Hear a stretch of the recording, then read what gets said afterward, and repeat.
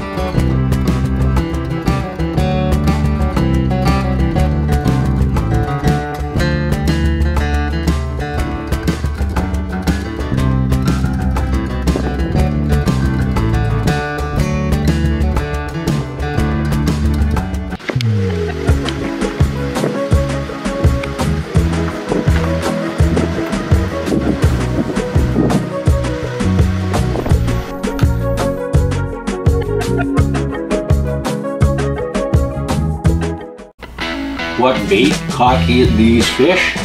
We tried minnows, we tried mealworms, and we tried pink maggots. Pink maggots were the winner. Every fish that we caught was caught with pink maggots.